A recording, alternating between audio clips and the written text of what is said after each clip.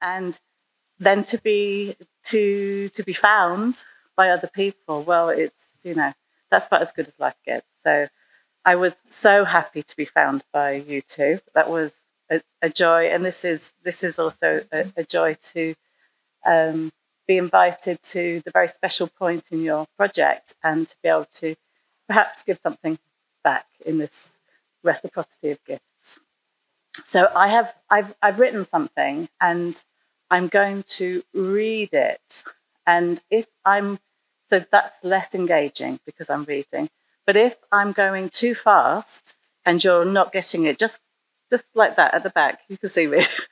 And I'll just slow down, because I did think about every word. So I would really like it if you were able to follow. Okay, so I'm going to begin. So sociology leans heavily on metaphor. In the building of concepts, we might think of the extended metaphors of capitals, or the game in the work of Bourdieu, or performance on the stage in the work of Goffman. The enrichment of meaning that can be gained by transposing one object onto another is an essential feature of language and culture. In their classic work, The Metaphors We Live By, Lakoff and Johnson reveal metaphor as a systematic practice linking human bodies to the naming of objects, relationships, and abstract ideas. Most metaphors are invisible to us, simply taken for granted in everyday discourse.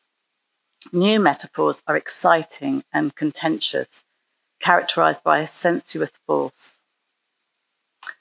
When we are caught in conceptual traps, the best exit is often a change in metaphor.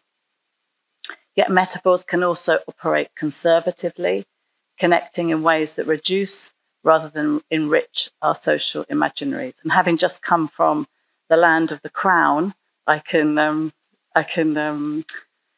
tell you that there can be a very oppressive effect of metaphor. In a 2020 paper that I wrote with my lovely colleague Jeanette Ostergaard, we reflected on how we might move beyond well-worn developmental metaphors on youth transition that look increasingly unconvincing in a world of foreclosed futures for young people. Inspired by ideas from queer theory, including the metaphor of the impasse, that's IMPASSE, French word, which the late Laurent Bellon proposed as a way of staying close to lived experience without presuming a destination, as well as Catherine Bond Stockton's refreshing image of growing sideways rather than growing up. This paper worked with empirical material from an ongoing qualitative longitudinal study of young people's lives in Denmark, and from research encounters that resulted from an invitation we made to participants to bring an object to an interview that represented the interlude since we had last seen them. In working with these objects and the talk that they allowed, we came to understand that we were also using metaphor as a method for collaborative knowledge building. And this included exploring, for example, Henrietta's jewelry box and Esben's broken watch, both of which provided the starting point for complicated and contradictory stories characterized by entangled temporalities and ambivalent feelings. What we characterized in the paper as a thicker temporality in which the past saturates the present and from which a more ambivalent and sensuous relationship towards an emergent future can be discerned. And I just would point people to really interesting work at the moment that Sina Raven is doing about using objects to talk with young people about futures, looking both at the materiality of the method and the importance of materiality as a method. One of the thrills of working with metaphor is the way that it operates at different scales. Metaphor connects the material embodied world, like this, to abstract concepts, including big ideas and social theories. The philosopher Harman writes of a good metaphor's ability to dig underground into the cryptic life of things. And the term cryptic itself encourages us to understand that both revelation and obscuration are at play in the metaphor. As I've always also hinted, metaphors destabilize the boundaries between data and analysis that have traditionally underpinned empirical research. Metaphors are in our theory, but also in our talk, our everyday language and popular culture. The search for metaphor can be a search for interpretation as well as an object of study. While thinking about metaphor, I've enjoyed going back to a 1996 paper by the late Tula Gordon. There's a lot of recently died people, I'm afraid, in my paper, which is this also tells you something about memorializing our colleagues. And the very much alive Elena Lahelma, based on their comparative ethnographic research on Finnish and British secondary schools, which directly invited young people to produce metaphors, asking them to complete the phrase, school is like, we might say university is like, and then using these metaphors as a way of organizing their analysis. Some of the metaphors generated were familiar, even predictable. School is like a prison. Some were generative in that we can begin to see how it might be possible to think about one thing through another. For example, the idea that school is like, or school is an ant's nest. But some are oblique. The school is a cloud.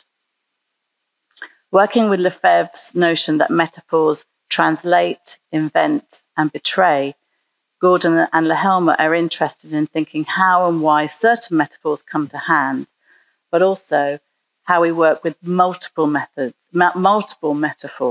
as a way of building up insight at different levels or different scales. So like others working in this space, they reach for the work of Paul Ricoeur, whose writings capture this vertiginous aspect of metaphorical discourse, explaining that metaphors operate as a redescription of reality that allow both is and is not to be there at the same time. So all of this is a rather circuitous introduction to my presentation and to how I have responded to the invitation that Magda and Anna have made to me to speak at the final conference for their important project that names and investigates biographical echoes. From the outset of this study, I've watched on with interest, fascinating and provoked by the metaphor of the echo that they've mobilized to name and give the study focus. I'm really excited by the opportunity to be an interlocutor, to think with them and with the metaphor of the echo, and to reflect the place of metaphor, on the place of metaphors in biographical research. What I promised to do in my abstract was to talk about some of the metaphors that I have worked with over the course of my adventures in the field, and to draw into this space some of the writers and thinkers that I have found to be inspirational and supportive in helping me work through the massive biographical materials that I have generated with colleagues in various studies that involve longitudinal, intergenerational, ethnographic, and archival approaches. Okay. So in 1991, Anthony Giddens came up with the concept of the or at least published the concept of the reflexive project of self, the not especially original idea that the self is produced and that narratives are a key mechanism through which production is achieved. The concept took off, bridging the insights of literary and artistic modernism, but also resonating with the methods of positive psychology and therapeutic culture. The reflexive project of self-centered individual agency without any of the baggage associated with essentialist notions of self. As all good metaphors are, it was timely and refreshing, providing a way of pushing back against the disappearance of the self associated with post-structuralist emphases on discourse. It also resonated with the emergence of popular practices of documentation that revealed the contingency of self-making in changing circumstances. In cultural studies, this was also a moment when the family photograph album became a focus of interest, and the revisiting of childhood became a focus of inquiry. Just at the moment that the new sociology of childhood questioned the developmental, future-oriented child, the culture embraced developmentalism for all. As a metaphor, the reflexive project itself brought together the image of a mirror and the sense of dynamic relations between inner and outer words, with the notion of the project, a forward movement that was freed from the angst of existentialism by the pragmatism of work as expressed in self-help literature. We might reflect that the concept has a debt to Goffman's theatrical extended metaphor, but also need to notice how the sense of a supporting stage fades away. There was something postmodern about Giddens' reflexive project of self. The actor steps off the stage into the world and makes it up as she goes along. So this concept, which was part of arguments about a late modernity in which culture overtakes economy and technology as a determining force of social reality, allows us to story the individual as the center of a political remaking in which relationships between copy and original, reality and representation are elided. In 1996, I was launching what was to become a 15-year qualitative longitudinal project, and the concept of the reflexive project of self provided a perfect scaffold, another obviously metaphor, for research that employed repeat biographical interviews. If the reflexive project of self is made up of stories interrupted and reworked in the face of fateful moments, then a study such as Inventing Adulthood could document this process. In keeping with late modern notions of escaping and remaking tradition, we argued that through this kind of natural history project, we could capture and understand emergent forms of social life and identity. The reflexive project itself was also useful because it was really easy to critique. A focus on the self and self-invention gave no account of power, inequality, or conflict. Critics asked difficult questions about who got to tell the stories of self and how talking therapies might be associated with particular class, cultures, and capitals. Rather than operating as a vehicle for the creation of new social forms, it was argued by people like Bev Skeggs and Steph Lawler that the reflexive project of self might also be a cover for remaking inequalities in new forms. So the concept, the metaphor, was a useful hook for the Inventing Adulthood study in practice. But in practice, we had to augment it, drawing, for example, on late Foucault's, the work of Foucault to imagine biographical fields of existence that located individuals within contexts and institutions, as well as interactive dynamics involving competence, recognition, and investment that were necessary in order to link individual projects with processes of social exclusion and inclusion. And since that time, I've been grappling with how to think about the self in time and how documentation plays a part in producing knowledge about the self for researchers, but also for us as social actors. And this has included working with conceptual metaphors that in different ways have enriched my understanding of biographical material. So I'm going to do a little bit of sharing of some of my highlights. The first of these I want to talk about is the Kaleidoscope. It's which I discovered through the writings of Liz Stanley. Importantly, this is a metaphor for the practice of biographical research rather than, or in addition to, being a metaphor for the self as it is for Giddens. For Liz Stanley, the kaleidoscope is counterposed with the microscope as an instrument for engaging with the world and producing knowledge. Where the microscope allowed you to get closer, the kaleidoscope provides a fragmented vision that is dynamic. Each time you look, you see something different. And it's an approach that's consistent with Stanley's championing of post-structuralist and feminist epistemologies, within an autobiographical approach in which the subject and the object of knowledge are linked. Importantly, Stanley's vision is informed by working with archival sources and the epistemology of the humanities as well as the social sciences. The interview is not a window into the soul. It is a method for creating a certain kind of document of self, which needs to be treated with curiosity and with caution. We're encouraged to understand the partiality of archives and the social life of documents, which are always the view from somewhere, and this somewhere needs to be part of the story.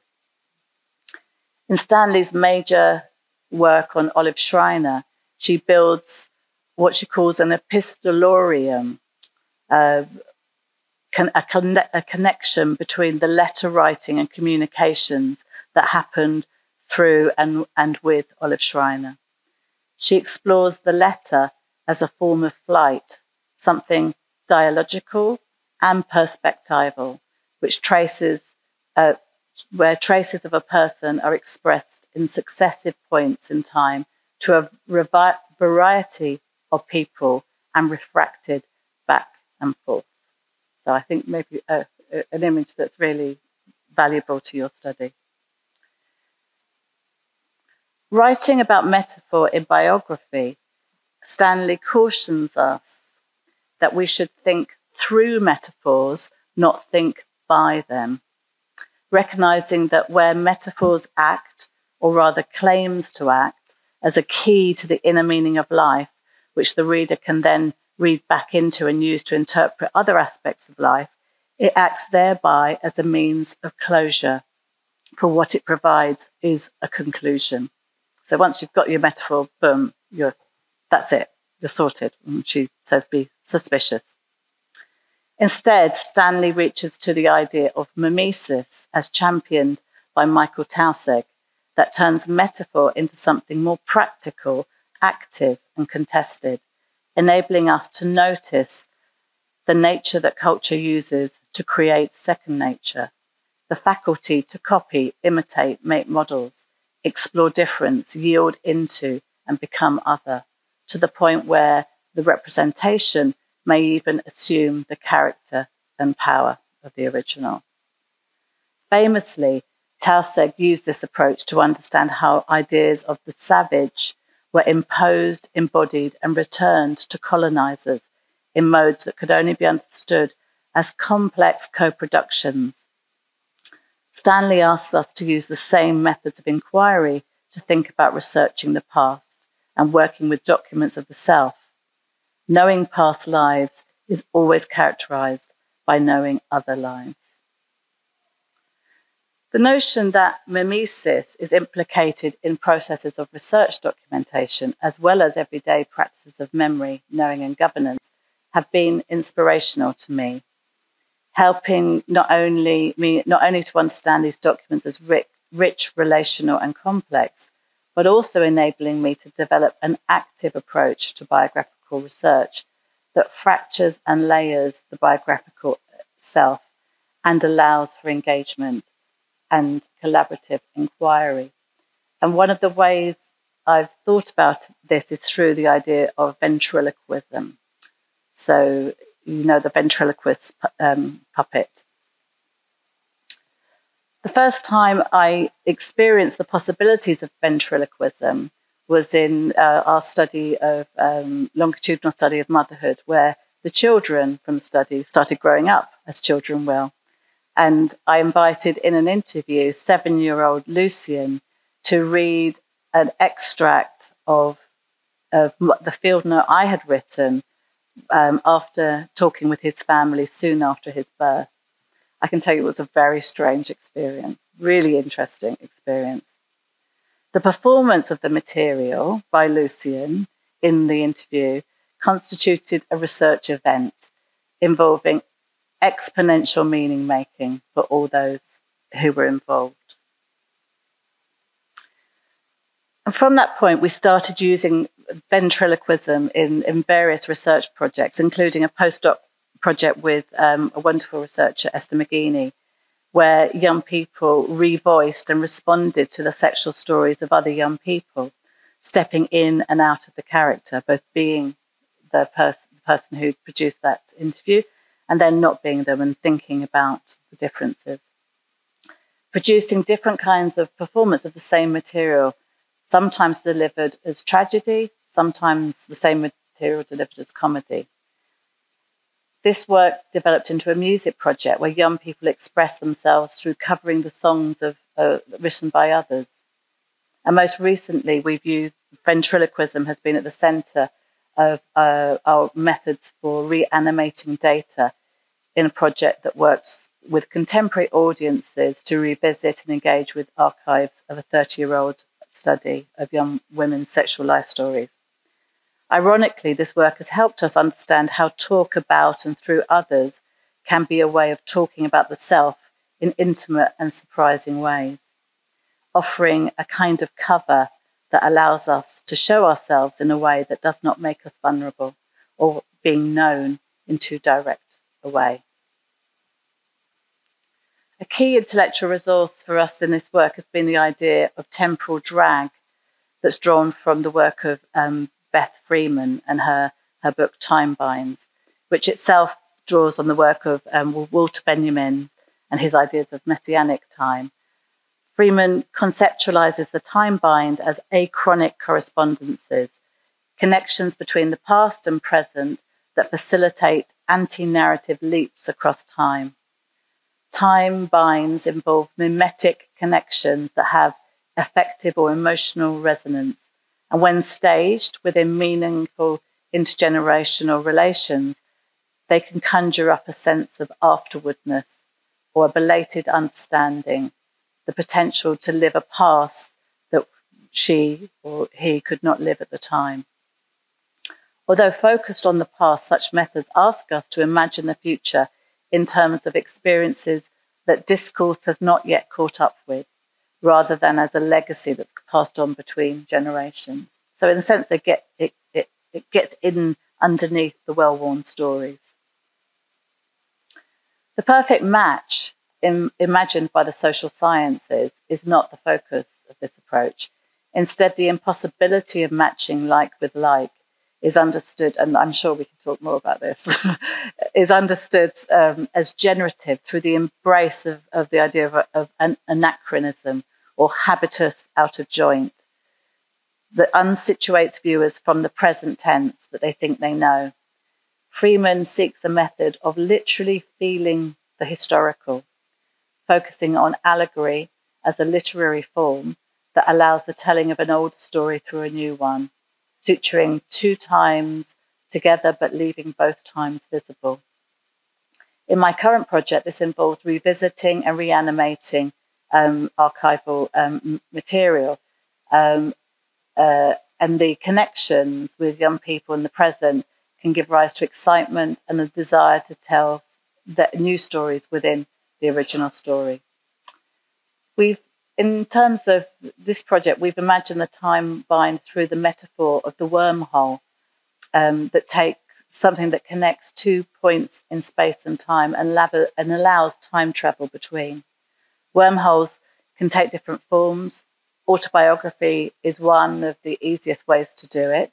And as one of the members of the original research team involved in the revisiting, I found myself repeatedly falling down wormholes. However, our work in the project was also focused on methods of opening up wormholes so that others could join in where the action is. So a wormhole might be shared experiences over time, a shared place, a shared identity. We may design research around, we may guess what the connections are, but unless they're embraced by and meaningful to those making the journey, it is also a method that can fall flat.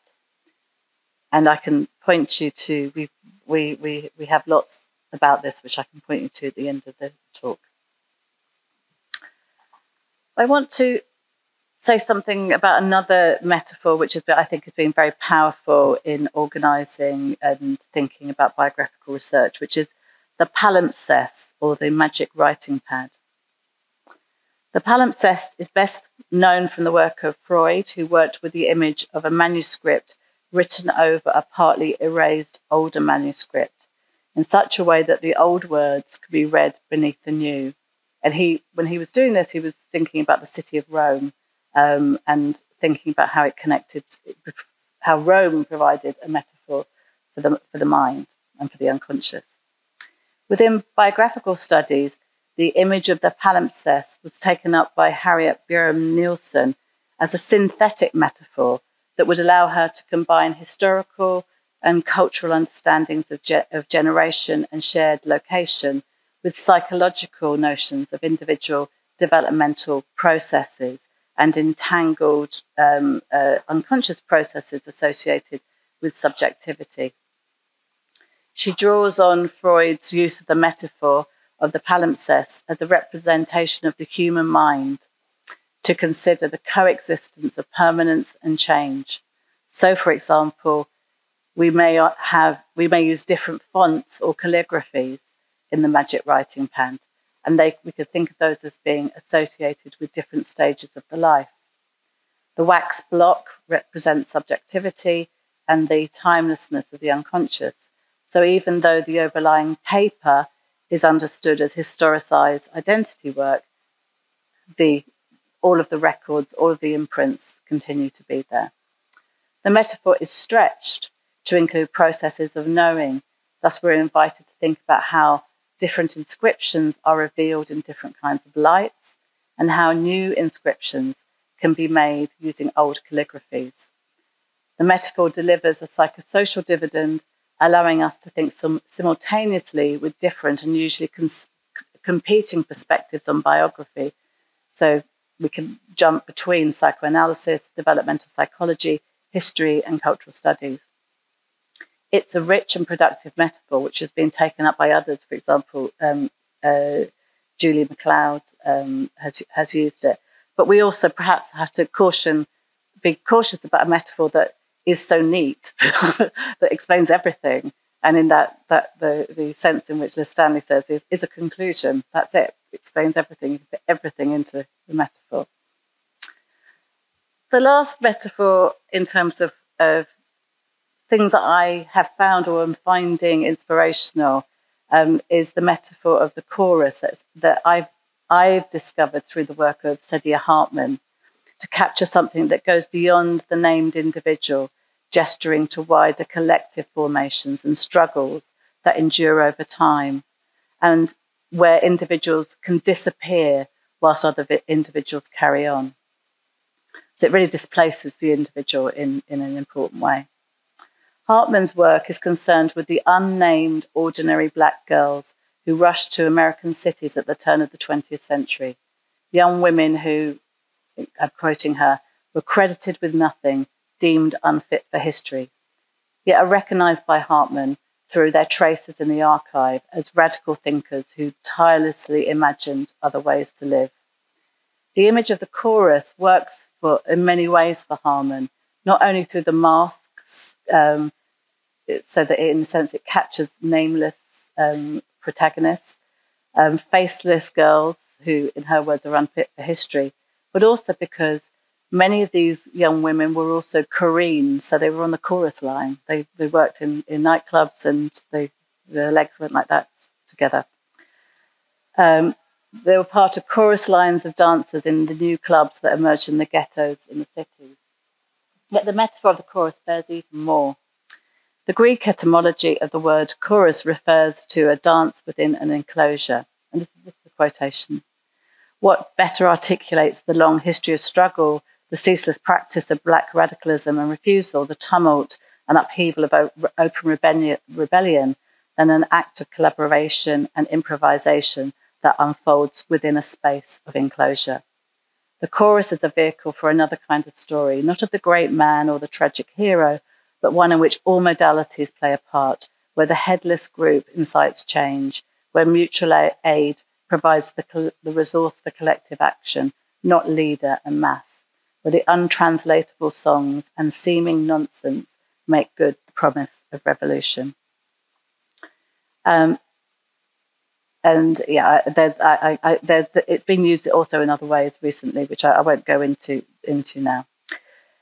So in this quick review of some of my favourite metaphors within biographical studies, I've focused on figurative language that helps us to think about selves over and in time, also perhaps to think beyond selves, and images that help us recognise the complexity of selves as situated, connected, documented or undocumented, and examined from changing positions in time, space, the kaleidoscope. I've also pointed to how metaphors work at different scales, including conceptual metaphors, analytic metaphors, and methods that harness mimetic capacities in meaning making. So as we move from thinking about individuals towards thinking about families and generations, we need metaphors that help us to think about dynamic collectives.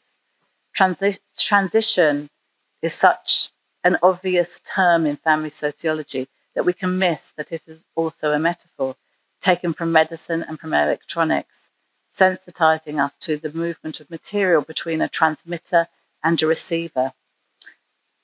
In a world beyond electronics, transmission is neither direct or simple. As one woman I interviewed so vividly put it, you make gravy the same way your mother did, but the recipe changes. We might, like Julia Brannan and her colleagues, conceptualize an ambivalence at the heart of intergenerational relationships, forms of recalibration and transformation that are necessary for connection to be maintained in the context of dynamic social and historical landscape.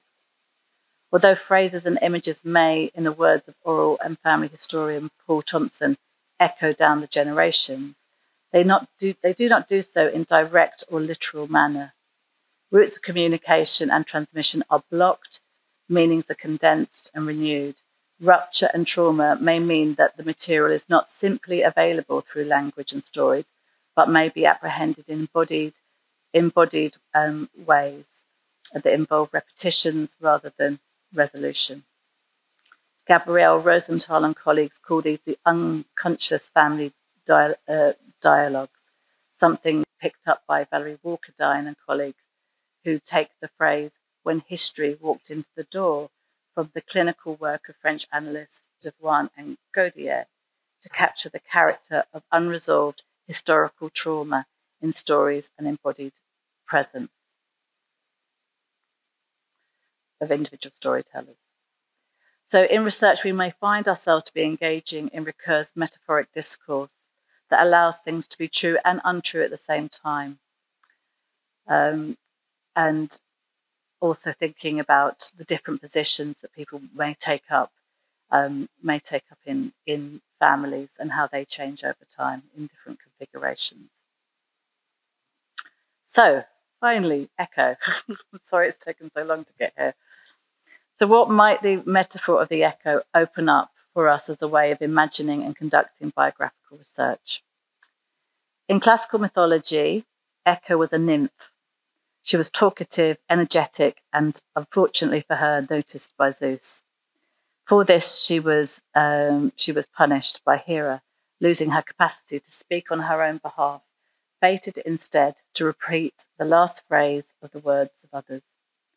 Not surprisingly, Echo has been taken up in feminist theories, a figure to think with, emblematic, for example, of Hélène Cixous's écriture féminine, as a way of imagining the condition of being outside language and yet engaging with it in disruptive ways.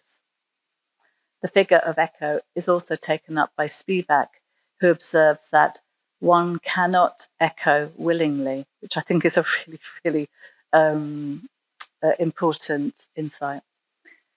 Characterizing her mimetic fate as negotiating without choice with structures inherited from colonialism. So Echo alerts us to the limits of agency in the structures and cultures and conditions that we inherit. But that's not the end to Echo's travails. Echo falls in love with Narcissus, a beautiful boy who finds her approach to language confounding and irritating. He rejects her advances as he has rejected the advances of many others.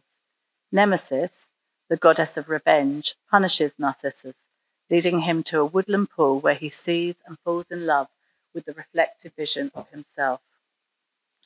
Distraught by the lack of response from his reflection, unrequited love multiplies exponentially. Both Echo and Narcissus waste away, connected yet isolated. It's a tragic situation and profoundly recognizable, perhaps especially in an era of social media. As a myth, it's complex. In her essay, Echo, Spivak reminds us that Echo's punishment is itself the precondition of the story of Narcissus, whose fascination with the self is taken up as an image of a narcissistic society. For Spivak, it is not Narcissus, but the icon of the pair that is particularly important. In her words, Narcissus is fixed, whilst Echo can disseminate. Narcissus is immobile, while Echo is from elsewhere. This particular image of Echo and Narcissus was created by a sculptor, a painter who sculpted sometimes, Glyn Philpott, a London-based society portraitist and queer artist from the turn of the century. It's a rendition that captures something of the sexual politics and the unrequited desires of his milieu, representing perhaps what Elaine Showalter calls the twin figures of the social apocalypse, the new woman and the decadent man. Clearly, he recognizes something in the myth, and perhaps today we recognize something a bit different, yet with legacies rooted in these insights. The ways that we may be dependent on others to know ourselves and to be known, and how this may set in play powerful emotional dynamics that are not easily resolved. So how might Echo help us think about biography? Well, first, it helps us read between the lines or the edges of language. If we find traces of story and repetition, we are alerted to the possibility that these may stand for something, and that it may stand for something that is still unknown and unexpressed. This might be a trauma that is not yet in language and which is acted out and repeated. It might be a family secret forgotten or a story that's hard to tell, overlaid with one that is in part fantasy, the kind of uchronic dreams described by Alessandro Portelli. Secondly, the Echo may help us understand the entanglement of selves that may be in play in biographical research, especially when we extend from the individual to those around them, the people and institutions that they bounce off. The precise question of who is who and what belongs to who and how is one known are captured in this method. Remember, one cannot echo willingly. Third, the myth draws our attention to misunderstanding, or perhaps it's your mismatches, and not knowing, and how these may be powerfully involved in affections and identifications. Narcissus does not understand that he is pursuing his own image, nor does he properly understand who Echo is and what she is saying. Yes, she returns an imitation or a repetition of the original words, but it's partial, incomplete, and misleading. So fourthly, Echo and Narcissus myth has dramatic tension. Perhaps Echo could and should save Narcissus from his fate, if only they could see and hear each other. Yet unrequited love may well be more powerful and revealing than the marriage plot that underpins it. The image holds us in its grip as a tragic narrative complication that will only be resolved by the death of the two protagonists, neither of whom have the eternal life of the gods, who so cruelly play with their fates. And as a metaphor, it captures the limits of agency, the mobilizing energy of desires unfulfilled, and the intimacy of fates so closely tied, nestling together in convoy, offers that fail to be received. And I think there the wonderful work of Daniel Berto and Isabel Guillaume talking about how offers have to be received, and that's where the drama often is, the failure to receive an offer. So I'm going to end this paper with a bit of engagement with Andrew Abbott's thinking about lyrical sociology as explored in his 2007 paper, Against Narrative, a preface to lyrical sociology. As someone who spent his career thinking about time in social theory and social research and analytics, Abbott asks us to consider a binary divide between narrative and lyrical perspectives that doesn't just map onto qualitative and quantitative. It is a distinction that instead maps onto notions of temps and durée, or what he calls ordered and tensed time. Narrative is concerned with the branching and sequencing of events, possibilities and consequences, and causal analytics that allow us to take up abstract positions, a view from nowhere. Anti-intuitively, he suggests that variable approaches in quantitative research are deeply narrative. He counterposes narrative approaches with the lyrical, which are concerned with congruities of image, indexical relations in time and space, here-ness and now-ness, and an emphasis on feeling rather than showing reality. At its best, this approach provides a far more effective sense of passing time. The lyrical is not posed by Abbott as an alternative to narrative modes, which might imagine the echo as some form of triangulation, pinning things down, showing reality in an ordered way. But it's an important corrective that is attuned to human experience of living in collective convoys, choruses that exist through times, and which may be apprehended through narratives with the quality of a faceted gem, a kaleidoscope, a cover story, or an echo. And I'm just going to make a couple of points in conclusion.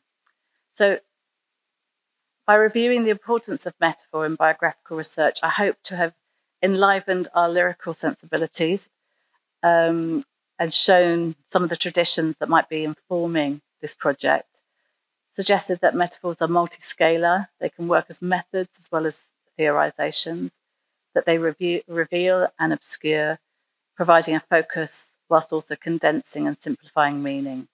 They are the product of their time. Old metaphors are invisible. New metaphors can refresh and invigorate. Metaphors are the building block of myth. I've also hoped to bring Echo and Narcissus to life as a way of engaging with this important project that's pushing on the boundaries of family sociology and life course research, insisting on our ability to work between inner and outer worlds, to connect biography and history, and to do this in a reflexive way that understands our practices of knowledge making as part of the world that we seek to understand and contribute to. So thank you so much to both of you for the opportunity to think with you today. Thank you.